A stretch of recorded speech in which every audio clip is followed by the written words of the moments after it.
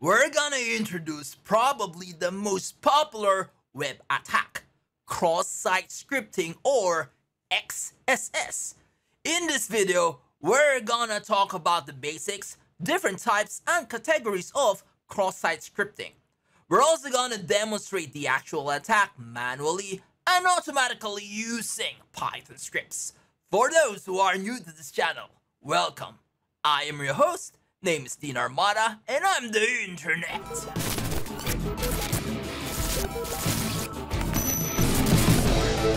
Action Star. And on this channel, we talk about tech careers and certifications, trivia and tutorials in cybersecurity, trivia and tutorials in cloud and data center, and my journey as an IT instructor. So feel free to check out the rest of the channel and consider subscribing.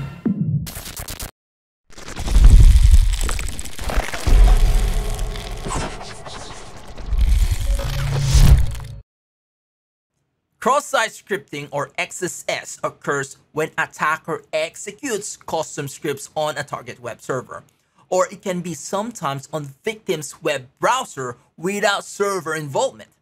The idea is attacker will inject a code into HTML pages, and this is viewed by the users. Then the victim browser will then execute that malicious script, which might steal cookie information, link sensitive information such as password or credit card, and it can also change page content or redirect victim to a malicious site.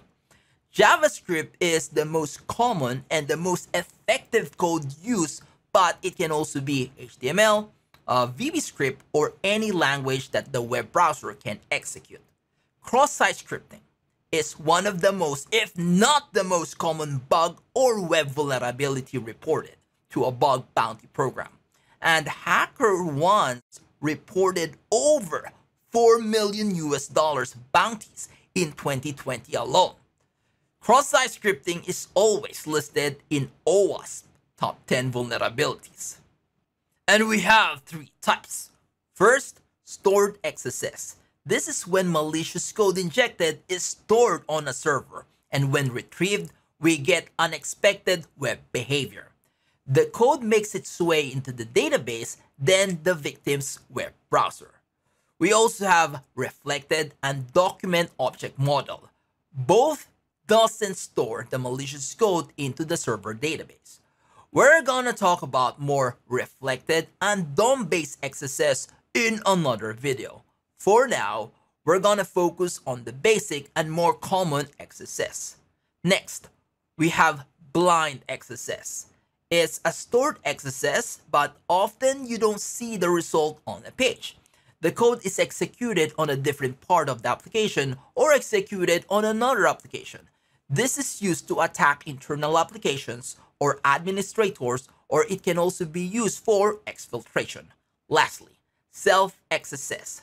This is when we trick the victim to execute XSS payload. So it requires social engineering, and it's not usually accepted as a vulnerability by bug bounty programs. Our topology is very simple. We have two nodes, the attacker and the target web server. The attacker will send attack payload to the web server, and obviously we'll be using cross-site scripting attack. We will do it first manually, and the second example is automated using Python script. I'm here at Stickshow blog site, and we're gonna test cross-site scripting. So I will register first. I'm gonna click sign up, and I will use Action Star as my username. I'm gonna add a password. I'm gonna click register. Okay, and then I will log in. Username is Action Star, and the password.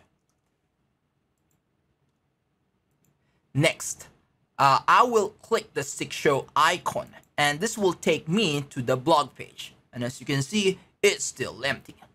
Next is I will add a valid post for testing purposes. So the message will be, this is just a test, and adding a valid blog message. If I click submit, as you can see, the post is successful and the message is shown here. Okay, Action Star is the username And the message is, this is just a test, adding a valid log message. Next is I will inject a JavaScript. Okay, this is the very basic of XSS, because what we're gonna do is we will send a code, not just words nor a message, and this will be executed by the web browser. So I will start adding the code by creating the opening tag. I will just copy and paste to create the closing tag, and I will use a syntax called alert, and inside we will add a message, the internet action star.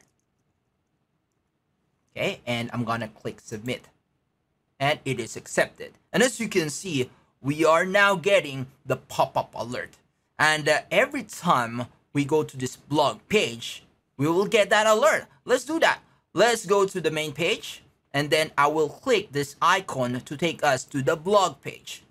And as you can see, we got the pop-up alert again with the message internet action star.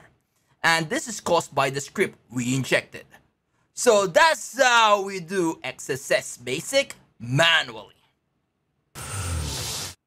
This time, we will do the cross-site scripting attack automatically using Python script.